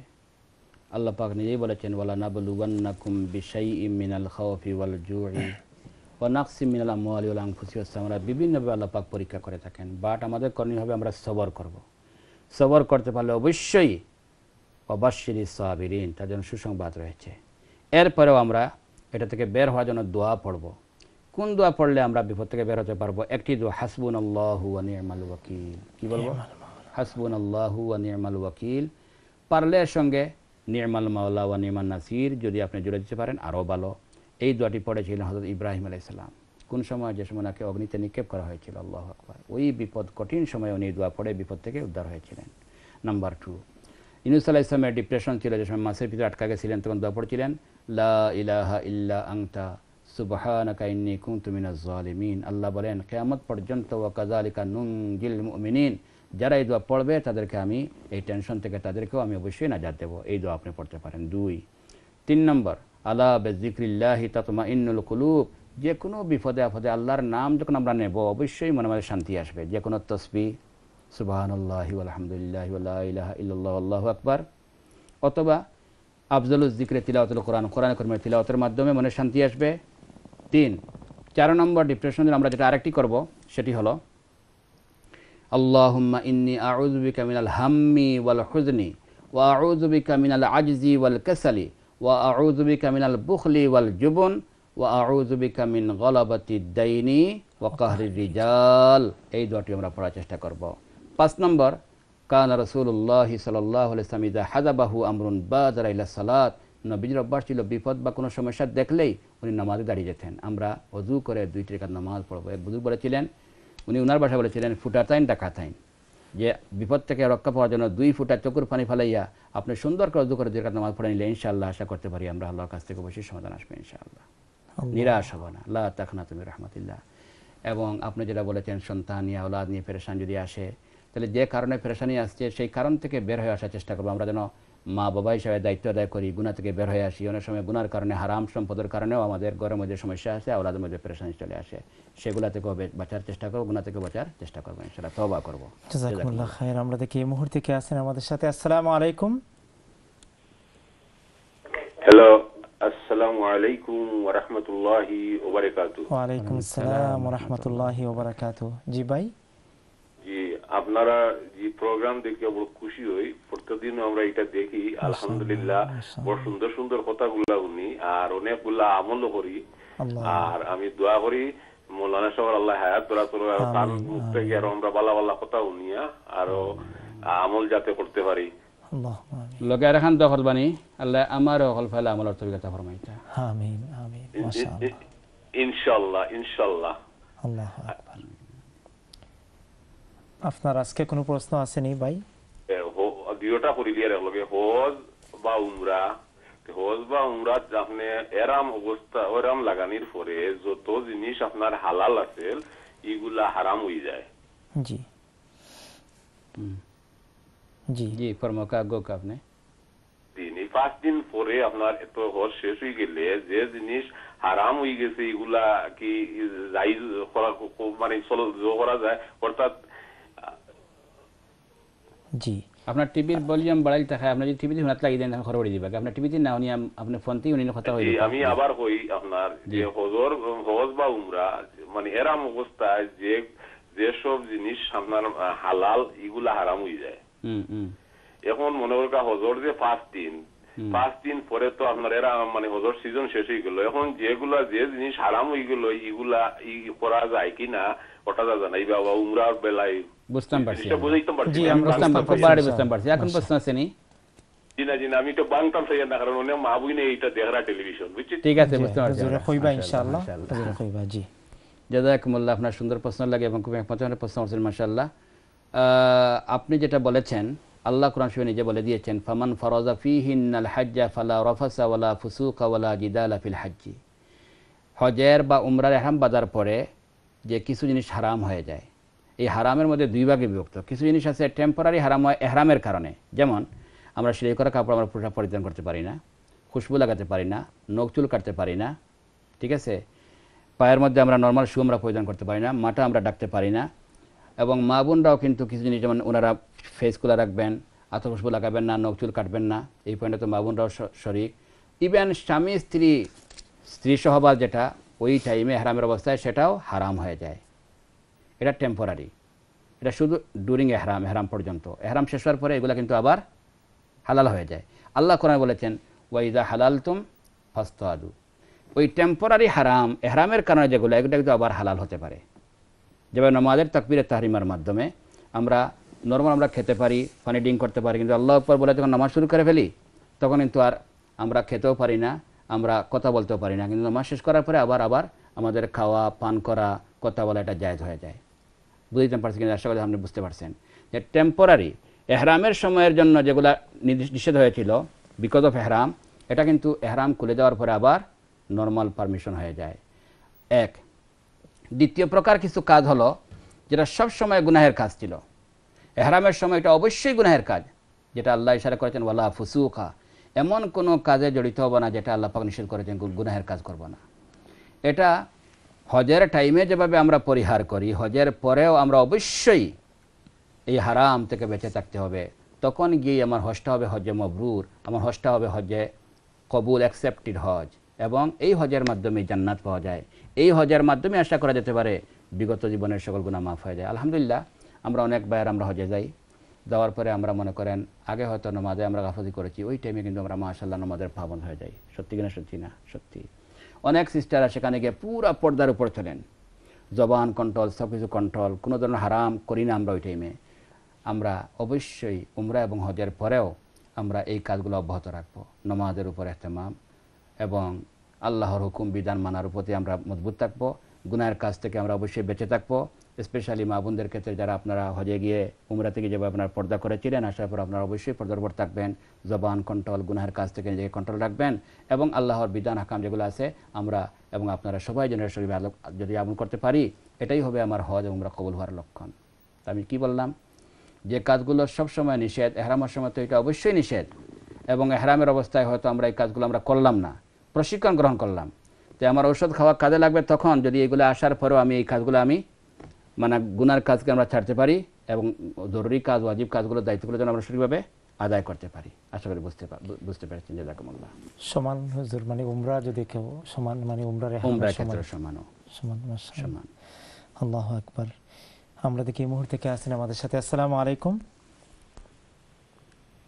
আসসালামু আলাইকুম। ওয়ালাইকুম আসসালাম ওয়া রাহমাতুল্লাহ। জীবন ভালো আছেন হুজুর? আলহামদুলিল্লাহ, আলহামদুলিল্লাহ। আপনি ভালো আছেন? হুজুর, আমার একটা প্রশ্ন, আমরা কিছু টাকা বাক্কা টাকা ঋণ আছে আর কি, তো ঋণের লাগি একটা দোয়া শিখাইয়া দিবা।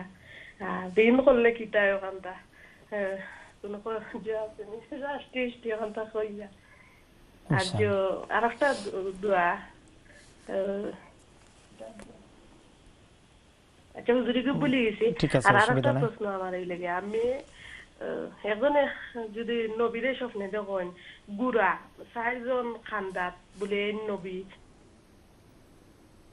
জি হুজুরে কইবা ইনশাআল্লাহ। জি, প্রথম যে ঋণগ্রস্ত কি দোয়া করবেন ঋণ থেকে মুক্তি জন্য? ঋণ আদায়ের ক্ষেত্রে একটি দোয়া, আল্লাহুম্মা কফিনি বিহালালিকা আন হারামিক ওয়া আগনিনি বিফদলিকা আম্মান সিওয়াক। আল্লাহুম্মা কফিনি বিহালালিকা আন হারামিক ওয়া আগনিনি বিফদলিকা আম্মান সিওয়াক। যদি আমরা এই দোয়া পড়ি ইনশাআল্লাহ আল্লাহ সুবহানাহু ওয়া তাআলা ঋণ থেকে মুক্ত করবেন। হযরত আলী থেকে বর্ণিত, মুসনাদ আহমদ এবং তিরমিজির হাদিস, আন্না মুকাতাবান জাআহু, একজন গোলাম যার মালিকের সঙ্গে চুক্তি হয়েছে, উল্লেখযোগ্য পরিমাণ একটা পয়সা আদায় করতে পারলে তাকে ফ্রি করে দেবে। ফাকালা ইন্নী কাদ আজিজতু আন কিতাবাতি ফাইন্নি, আমি আমার ওই পয়সা আদায় করতে আমি অক্ষম, আপনি কি আমাকে সাহায্য করবেন? হযরত আলী বললেন, আল্লাহ উআল্লিমুকা কালিমাতিন আল্লামানিহিন্না রাসূলুল্লাহ সাল্লাল্লাহু আলাইহি সাল্লাম, তোমাকে কি আমি শিক্ষা দেব এমন একটি দোয়া যেটি আমাকে নবী করিম সাল্লাল্লাহু আলাইহি সাল্লাম শিক্ষা দিয়েছিলেন। লাউ কানা আলাইকা মিসলু জবলে সাবিরিন দানান, তোমার উপর যদি সবির পাহাড় হয়তো আপনারা চিনবেন, যারা হজ উমরা গিয়েছেন, আপনারা মিনা থেকে পাথর মারার পরে যখন আমরা ঠানে ঢুকবেন, আগে যে একটা পাহাড় থাকে ডান দিকে, ওই পাহাড়কে সবির পাহাড় বলা হয়। এই বিশাল সবির পাহাড়ের মতো, লেফটে একটা পাহাড় আছে, ওই বিশাল সবির পাহাড়ের মতো যদি তোমার উপর ঋণের বোঝা হয়, আল্লাহ সুবহানাহু ওয়া তাআলা আদাহুল্লাহু আনক, এই দোয়া পড়লে অবশ্যই আল্লাহ পাক আদায় করার ব্যবস্থা করে দেবেন। কালা, সেই দোয়াটি হলো কুল আল্লাহুম্মা কফিনি বিহালালিকা আন হারামিক ওয়া আগনিনি বিফদলিকা আম্মান সিওয়াক, এই একটি দোয়া। আর একটি হলো যেটা আমি বলেছিলাম ওই ডিপ্রেশনের দোয়া, আল্লাহুম্মা ইন্নী আউযু বিকা মিনাল হাম্মি ওয়াল হুজনি ওয়া আউযু বিকা মিনাল আজজি ওয়াল কাসালি ওয়া আউযু বিকা মিনাল বুখলি ওয়াল জুবনি আউযু বিকা মিন গালাবাতিদ দাইনি ওয়া কাহরি রিজাল। এখানে ঋণের কথা আছে, এটা ঋণের আদায়ের ক্ষেত্রে এই দোয়াটাও কিন্তু অত্যন্ত পাওয়ারফুল। আপনি একটা কথা বলেছিলেন ঋণ নিলে কি হয় না হয় বাকি সমস্যা, মানে ঋণ মানে ঋণটা বেশি বেশি ঋণ করা এটাই মানে এটা ভালো নয়। কারণ ঋণটা অত্যন্ত, যারা ঋণ করে শেষ পর্যন্ত সাহস বেড়ে যায়, অন্যের পকেটের পয়সা নিজের পকেটের পয়সাই মনে করে, এবং ঋণ আনার পরে তাদের একটা বদভ্যাস হয়ে যায়, তখন এই পয়সা টাইম মতো দেয় না। নবী করিম প্রত্যেক নামাজের পরে ঋণ থেকে পানা চাইতেন। মা এসে বললেন, ইয়া রাসূলুল্লাহ, কেন আপনি এই বিষয় থেকে এত বেশি পানা চান? উনি বললেন যে দেখো, মানুষ ঋণগ্রস্ত হয়ে গেলে তার অভ্যাস নষ্ট হয়ে যায়, তখন কথা বললে, ওয়াদা করলে ওয়াদা রক্ষা করতে পারে না, এবং নানাভাবে সে মানুষকে কষ্ট দেয়, এর জন্য আমি এটা থেকে পানা চাই। তো এবং ঋণ যদি আপনার থাকে, তাহলে হয়তো এই ঋণের কারণে আপনার জান্নাতে যাওয়াটা আপনার হয়তো বন্ধ হয়ে যেতে পারে। এটা মারাত্মক। শহীদ হওয়ার পরেও শাহাদাতের সার্টিফিকেট নিয়েও জান্নাত থেকে আটকা পড়েছেন ঋণের কারণে। নবী ইসলাম আমরা জানি ঋণ রেখে গেলে যদি এটা আদায়ের ব্যবস্থা না করে যান, আল্লাহ জানাতেই পড়তেন না, এত কঠিন। আল্লাহ আমাদেরকে হেফাজত করুন। আল্লাহ রসুলকে স্বপ্নে দেখছেন এভাবে, 4 জন মানুষ বলছেন যে ইনি আল্লাহ রসুল, এভাবে ইনশাআল্লাহ আপনি যদি কভার করাও দেখেন, আমি তো বললাম ইবনে সিরিন রহমতুল্লাহি আলাইহির উনার অপিনিয়ন এবং মেজরিটি উলামার অপিনিয়ন হিসাবে এবং হাদিসের ভাষ্য হিসাবে আপনি যেভাবেই দেখেন এটা নবীর সঙ্গে দেখা হয়, এটা ভাগ্যবানের লক্ষণ। অবশ্যই আপনি নবী আকরাম সাল্লাল্লাহু আলাইহি ওয়াসাল্লামের সুন্নাহকে ফলো করুন বেশি করে, এবং বেশি করে নবী করিম সাল্লাল্লাহু আলাইহি ওয়াসাল্লামের দুরূদ পাঠ করবেন। জাযাকুমুল্লাহ খাইর। আমরা দেখি এই মুহূর্তে কে আছেন আমাদের সাথে। আসসালামু আলাইকুম। টিভির আওয়াজটা কমিয়ে আমাদের সাথে কথা বলুন। রাহমাতুল্লাহি ওয়া বারাকাতুহু। ওয়ালাইকুম আসসালাম ওয়া রাহমাতুল্লাহি ওয়া বারাকাতুহু। জি, আপনার কি প্রশ্ন? হুজুর, আমি একটা হইল গিয়া ফজরের নামাজ বাদে একটা দোয়া যেন মানুষের চৌকর জিও থাকে, পাওয়ার থাকবো, আল্লাহ ইয়ে হতা নাই, আর অমুক পরিবারি বা গোটা গোটা ওইতো নাই, ওগুলা 3-4টা জিনিস আছে। তো দোয়াটা আমি বলি গেছি, একটা তা হইবা নাকিলা চকুর পাওয়ারও লাগি জি, বা ও মানুষের মুখ যদি ফুরি উড়ি বা গোটা গোটা ফুটে, এটা ফুটতো নাই, ওগুলা 3টা জিনিস আছে লাগে। আমি বলে গেছি, হঠাৎ আমার এই 2 দিন ধরে মনে হয়, কিন্তু সুবহানাল্লাহি লা হাওলা ওয়ালা কুওয়াতা ইল্লা বিল্লাহিল আলিয়্যিল আযীম ওটানি নাকি তা আমি হুজুর কইবা ইনশাআল্লাহ। আমার আপনার কথা আমার কাছে ক্লিয়ার হচ্ছে না, বাট যেটা চক্ষুর জন্য যেটা করা হয় সেটা হলো আপনি ইয়া নূরু ইয়া নূরু ইয়া নূরু, যেহেতু আল্লাহর একটি নাম নূর, আল্লাহ পাওয়ার দেন, 11 বার বলে, অনেকের তজরবা এবং অভিজ্ঞতা, আপনি 11 বার বলে আপনি চক্ষু দিয়ে ফু দিবেন। তারপরে ফাকাশাফনা আনকা গিতাকা ফাবাসারুকাল ইয়াওমা হাদীদ 3 বার বলে আপনি 3টি ফু দিবেন। এই কাজ করলে চক্ষুর দৃষ্টি আল্লাহ পাক বাড়িয়ে দেন। এটা অনেকের তজরবা থেকে, কারণ এই আয়াতের মিনিংয়ের মধ্যে এটা আছে, আল্লাহ চাইলে চক্ষুর পর্দাকে এবং খুলে দিতে পারেন, চক্ষু দৃষ্টি আল্লাহ বাড়িয়ে দিতে পারেন। জাযাকুমুল্লাহ খাইর। আমরা দেখি আজকের শেষ প্রশ্ন কে আছেন আমাদের সাথে। আসসালামু আলাইকুম। টিভির আওয়াজটা কমিয়ে আপনি আমাদের সাথে কথা বলুন। Hello sir. জি, ওয়ালাইকুম আসসালাম। জীবন হুজুর, আমি আবার ফোন করছি, আগে একবার ফোন করছিলাম, আমি ফোন করছি একটা আবার বইনার আবার প্রশ্ন করছিলাম আপনার কাছে, যে সকালবেলা ফজরের নামাজ বাদে ইশরাকের নামাজ পড়েন, এটা কয় রাকাত, কোন কোন সূরা দিয়া পড়লে ভালো হইব, আর চাষ নামাজ কোন কোন সূরা দিয়া কত রাকাত থাকে? আমিও নিজে পড়ি, বাট আমি নাও নি পড়ি, নির্দিষ্ট করে বুঝি না, ওটা তো বুঝাইয়া কইবা আমারে ইনশাআল্লাহ। হুজুর কইবা, আপনি শুনতে থাকুক। জি, বহুত খুশি লাগে আপনারা যখন নামাজগুলো পড়তেছেন। আল্লাহ যেন আমাকেও আমাদেরকে সবাই যেন আমরা জীবনের সবচেয়ে বড় সম্পদ এগুলাই মাশাআল্লাহ। কঠিন কিয়ামতে যাদের ফরজের মধ্যে কমি থাকবে, এই সমস্ত নফল সুন্নাত দিয়ে কোনো কোনো বনাতে 70 রাকাত ফরজের নফলের সুন্নতের মাধ্যমে, নফলের মাধ্যমে, সুন্নতের মাধ্যমে একটা ফরজকে রিকভারি দেওয়া হয়। সুবহানাল্লাহ। তো আপনি জিজ্ঞেস করেছেন যে চাষতের নামাজ কয় রাকাত পড়বে, সরি ইশরাকের নামাজ কয় রাকাত পড়বেন? কমপক্ষে 2 রাকাত, ভালো হয় 2 রাকাত করে 4 রাকাত পড়ে নিতে পারলে সমান। ইশরাকের নামাজ কমপক্ষে 2 রাকাত, ভালো হয় 2 2 4, বরং আপনি যদি পারেন, নবী সাল্লাল্লাহু আলাইহি ওয়াসাল্লাম 8 রাকাত পড়েছেন, 2 রাকাত করে 12 রাকাত পড়েছেন, তো ভালো হয় কমপক্ষে আপনি 2 2 4 রাকাত পড়বেন। কোন সূরা দিয়ে পড়বেন কোনো খাস নাই, যে কোনো সূরা দিয়ে পড়তে পারেন, আপনি যে কোনো সূরা পড়তে পারেন, বা এমনি সাধারণত নবী ইসলাম কুল ইয়া আইয়ুহাল কাফিরুন কুল হুয়াল্লাহু আহাদ অনেক সময় পড়তেন, আপনি এই দুই সূরা পড়তে পারবেন, তবে খাস নয়, অন্য সূরা পড়তেও আপনি পারবেন। আশা করি আপনি বুঝতে পেরেছেন। জাযাকুমুল্লাহ খায়ের। শুরু থেকে নিয়ে শেষ পর্যন্ত যারা আমাদের সাথে ছিলেন সবাইকে যাবার বেলা আমাদের পক্ষ থেকে অন্তঃস্থল থেকে মোবারকবাদ জানাচ্ছি। আর বিশেষ করে হুজুরকে আমাদের পক্ষ থেকে, ইকরা টিভির পক্ষ থেকে হুজুরের শুকরিয়া আদায় করছি। আল্লাহ যেন হুজুরকে উত্তম বদলা দান করেন। আর একটি মাসনুন দোয়ার মাধ্যমে আমরা আজকের প্রোগ্রাম শেষ করছি। সুবহানাকাল্লাহুম্মা ওয়া বিহামদিকা আশহাদু আল্লা ইলাহা ইল্লা আনতা আস্তাগফিরুকা ওয়া আতুবু ইলাইক।